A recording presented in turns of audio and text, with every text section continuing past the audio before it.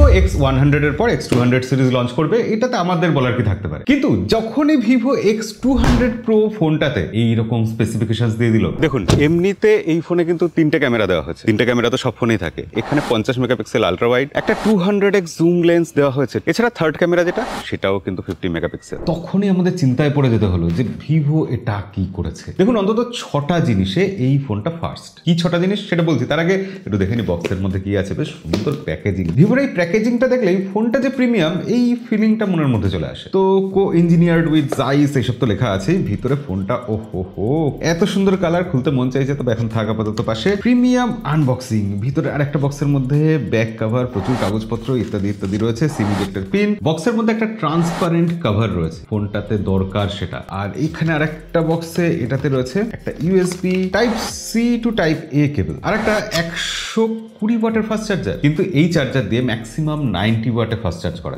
কেন সেই কারণটা আপনাকে কেউ বলেনি তো? ঠিক আছে, আমাদের চ্যানেলে চলে এসেছেন যখন, এর উত্তর আপনি পেয়ে যাবেন। কেন 120 ওয়াটের ফাস্ট চার্জার থাকা সত্ত্বেও 90 ওয়াটের ফাস্ট চার্জিং সাপোর্ট করে এই ফোনটা, একটু বাদে বলছি। তার আগে বলি ফোনটা কোথায় কোথায় ফাস্ট। সবার আগে ফোনটা দেখতে হবে তো।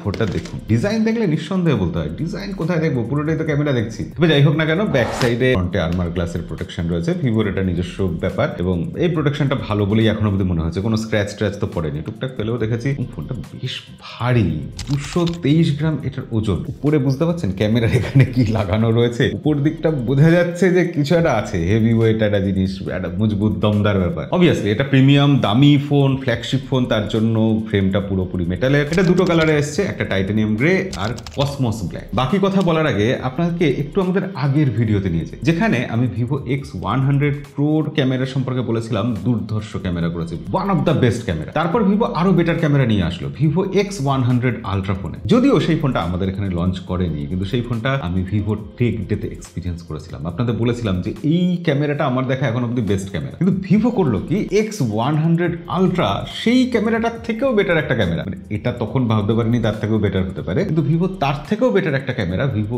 X200 Pro ফোনে দিল। ভিভো একের পর এক ফোন নিয়ে আসছে এবং ভালো ভালো ফোনে নিয়ে আসছে। ভিভো X100 সিরিজের পর X200 সিরিজ একটা রিয়েল আপগ্রেডেশন, এবং সেটা খুব ফাস্ট এবং ফাস্ট আর কি। ফোনটা 6টা জায়গাতে ফার্স্ট। ইন্ডিয়ার হাইয়েস্ট 200 মেগাপিক্সেল এপিও টেলিফটো ক্যামেরা, ইন্ডিয়ার ফার্স্ট সুপার ল্যান্ডস্কেপ মোড এই ফোনে আছে, সেটার ব্যাপারে বলবো। ইন্ডিয়ার first semi solid state battery, ফোনটা দেখতেই পাচ্ছেন যথেষ্ট বড় সড়ো ফোন, এবং এই ফোনটাতে কিন্তু 6000 mAh ব্যাটারি রয়েছে।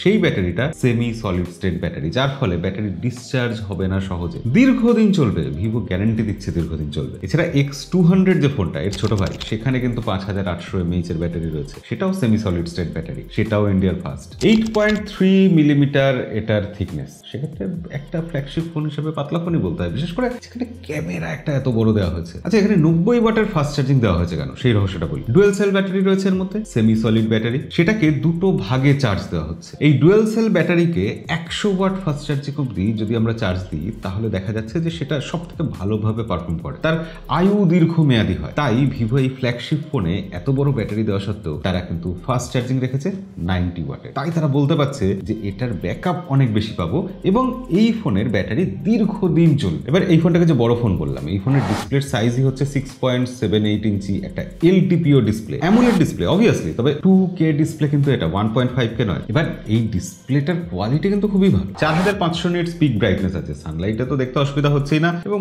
বোঝা যাচ্ছে যে একটা ফ্ল্যাগশিপ ফোনের ডিসপ্লেই এটা। কিন্তু এবার ভিভো কিন্তু কার্ভ ডিসপ্লে দেয়নি আগের বারের মতো, তার বদলে কোয়াড কার্ভ ডিসপ্লে দিয়েছে। ব্যাপারটা কিছুই না, চারদিক দিয়ে কার্ভ হয়ে আছে এবং সেই কার্ভটা খুব বেশি না, হালকা কার্ভ, ফলে ডিসপ্লেটা না ফোন থেকে একটু উঠে আছে মনে হচ্ছে। ডিসপ্লেতে এইচডিআর আর ডলবি ভিশনের সাপোর্টও রয়েছে, আর একটা ইন ডিসপ্লে ফিঙ্গারপ্রিন্ট সেন্সর রয়েছে, যেটা ফাস্ট এবং ফাস্ট আর কি বললো ভিভো X200 Pro। যেহেতু এটা একটা ফ্ল্যাগশিপ ফোন, আমি আশা করেছিলাম যেখানে আউট অফ দ্য বক্স আমরা অ্যান্ড্রয়েড 15 পাবো, এবং ভিভো সেটা দিয়েছে। অ্যান্ড্রয়েড 15 এর উপর ফান্টাচওএস 15 আছে, যেখানে AI eraser, AI photo enhancer, এসব ফিচার তো আছে। এছাড়া Gemini assistant, circle to search, AI note assist, AI screen translation, Vivo live call translation, AI transcript অ্যাসিস্ট্যান্টের মতো সব রকম ফিচারই মোটামুটি পেয়েছি আমরা। অর্থাৎ ভিভোর ফান্টাচওএসে যে প্রচুর ফিচার থাকে সেই জিনিসটা ফিল করা যাচ্ছে। তবে যেহেতু এটা premium phone, add, pre installed application, এগুলোর অত্যাচার বাচ্চারও কিন্তু সেভাবে নেই। 4 বছরের অ্যান্ড্রয়েড আপডেট আর 5 বছরের সিকিউরিটি আপডেট, একটু বেশি দিলে তো অবশ্যই ভালো হতো। দেখুন ভিভোর এই ফোনটা যেহেতু তাদের ফ্ল্যাগশিপ ফোন, সেক্ষেত্রে প্রতিটা জিনিস ছোট ছোট যে ব্যাপারগুলো আছে সেগুলোতেও ফ্ল্যাগশিপ কিছু দেওয়া হবে, এটাই তো স্বাভাবিক। Dual studio speaker, Dolby অ্যাটমসের support, wifi 7, Bluetooth 5.4, প্রচুর 5G ব্যান্ডের সাপোর্ট, 5G VONR, এইসব সবকিছুই এই ফোনটাতে আছে। একটা ভালো কোয়ালিটির ইন ডিসপ্লে ফিঙ্গারপ্রিন্ট সেন্সার, সবগুলোই এই ফোনটাতে আছে। এবার সময় নষ্ট না করে সরাসরি ক্যামেরার ব্যাপারেই বলি। পোর্ট্রেট মোডে যদি ছবি তুলতে হয়, Vivo X200 Pro সেই জায়গায় এখন সর্বোচ্চ মাইলস্টোনকে ছুঁয়ে ফেলেছে। এই যে আমরা বিভিন্ন রকম লেন্স ব্যবহার করি, কেন ব্যবহার করি? যাতে পোর্ট্রেট ছবি ঠিকঠাক আসে, ব্যাকগ্রাউন্ডটা ঠিকঠাক ব্লার হয়। কোন ছবিতে আমরা এমন লেন্স ব্যবহার করি যাতে আলট্রা ওয়াইড অ্যাঙ্গেল ভিউটা ভালো পাওয়া যায়। Vivo এখানে পোর্ট্রেট মোডে ছবি তোলার জন্য এত রকম লেন্স চেঞ্জ করার ঝামেলাই রাখেনি। তারা এই একটা ক্যামেরার মধ্যে, একটা ফোনের মধ্যে 35 মিলিমিটারের ছবি তোলার সুবিধা, 50 মিলিমিটারের ছবি তোলার সুবিধা, এবং সব থেকে ইন্টারেস্টিং যেটা 85 মিলিমিটারের ছবি তোলার সুবিধা দিয়েছে। আর 85 মিলিমিটারের একটা লেন্স দিয়ে ছবি তুললে পোর্ট্রেট ছবির ক্ষেত্রে ফটোগ্রাফাররা বলে যে বেস্ট কোয়ালিটির পোর্ট্রেট আসে। ভিভো সেটা এখানে অ্যাচিভ করে ফেলেছে, একটা স্মার্টফোনে এটা অ্যাচিভ করে ফেলেছে। কিন্তু এখানেই শেষ নয়, ভিভো তারপরও একটা 135 মিলিমিটারের পোর্ট্রেট ছবি তোলার সুবিধা দিয়ে রেখেছে। আচ্ছা, পোর্ট্রেট তো ছেড়ে দিলাম, ভিভো বরাবরই এখানে ভালো করে।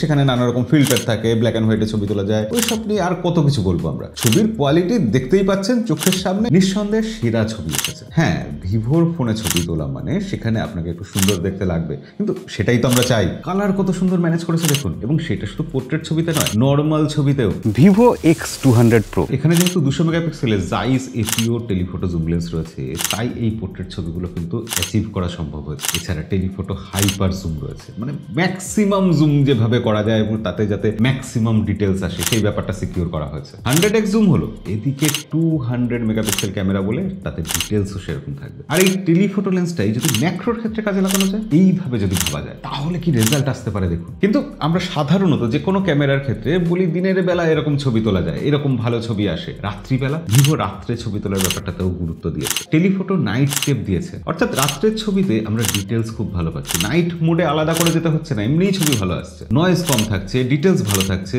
এবং তার সাথে সাথে অন্ধকার জায়গাগুলো ঠিকঠাক আলোকিত হচ্ছে। এছাড়া ভিভো এখানে একটা সুপার ল্যান্ডস্কেপ মোড দিয়েছে। এই মোডটাও কিন্তু একটা দেখার মতো, বলার মতো জিনিস। এছাড়া যারা স্ট্রিট ফটোগ্রাফি ভালোবাসেন তাদের জন্য একটা ফিচার আছে। আমরা কয়েকটা ছবি তুলেছি স্ট্রিট ফটোগ্রাফির, আপনারা দেখে বুঝুন আমাদের মতো আনারি যদি এরকম ছবি তুলতে পারে, ফিচারটা কতটা কাজের। ভিডিওর ক্ষেত্রে এখানে 4K HDR cinematic portrait video তোলা যায়। এছাড়া 4K 120 FPS এর স্লো মোশনও হচ্ছে। আপনি HDR ভিডিও চাইলে সেটাও আছে। এবং ভিভোর সাথে এই যে জাইসের দীর্ঘদিন ধরে একটা কোলাবোরেশন চলছে, জাইসের যে টি স্টার কোটিং, এইসব ব্যাপারগুলো ভিভো টেক ডের ভিডিওতে আপনাদের বিস্তারিত বলেছিলাম, আজকে আর সেটা বলবো না। কিন্তু তার রেজাল্টটা আজকে তো আপনারা দেখছেন। এই ফোনের ক্যামেরা স্যাম্পল দেখে আপনারা এর ক্যামেরা সম্পর্কে আশা করি সবই বুঝেছেন, এবং এর ভিডিও কোয়ালিটিও কিন্তু কোথাও গিয়ে পিছিয়ে থাকবে না। ভিডিওর ক্ষেত্রে 8K অব্দি আমরা ভিডিও রেকর্ড করতে পারছি। এছাড়া ফ্রন্ট ক্যামেরাতে 4K ভিডিও রেকর্ডিং এর সুবিধা তো আছে। আপনাদের আরেকটা জিনিস দেখাই, শুনতে পাচ্ছেন? ভিভোর সেই স্পেশাল গিম্বল টেকনোলজি ভিডিওকে স্টেবল করার জন্য। ও আচ্ছা, মিডিয়াটেকের প্রসেসর কিন্তু একাই এত ভালো ইমেজ প্রসেসিং করতে পারে না। তার জন্য ভিভো এখানে V3+ চিপটা দিয়েছে, ভিভোর নিজস্ব চিপ। V3+ চিপ, নিজস্ব ইন্টেলিজেন্স, আর্টিফিশিয়াল ইন্টেলিজেন্স, তার সাথে সাথে মিডিয়াটেক ডাইমেনসিটি 9400, সব মিলিয়ে প্রসেসিংটা হচ্ছে। কিন্তু দেখুন, এত কিছু একটা ফোনের মধ্যে যদি চালাতে হয়, আর ফোনটাকে যদি সত্যিই ফ্ল্যাগশিপ ফোন হতে হয়, তাহলে তাতে ফ্ল্যাগশিপ প্রসেসর থাকতে হবে, সেরা প্রসেসর থাকতে হবে, দুর্ধর্ষ কিছু পারফরমেন্স দিতে হবে, ইমেজ প্রসেসিং খুব ভালো করতে হবে, ব্যাটারি ব্যাকআপ দিতে হবে। এত কিছু প্রেসার একটা প্রসেসর নিতে পারবে যদি সেই প্রসেসরটা লেটেস্ট প্রসেসর হয়, 3 ন্যানোমিটারের প্রসেসর হয়, এবং তার থেকেও বড় কথা সেই প্রসেসরটা যদি গরম না হয়। থ্রটল করে গেলে তো সবকিছুই মাটি। আমরা পাবজি খেলতে গিয়ে দেখলাম যে একদম স্মুথ চলছে, ফ্রেম রেট কনস্ট্যান্ট 120 FPS এ পাচ্ছি। ইনফ্যাক্ট ফোন গরম হচ্ছে না।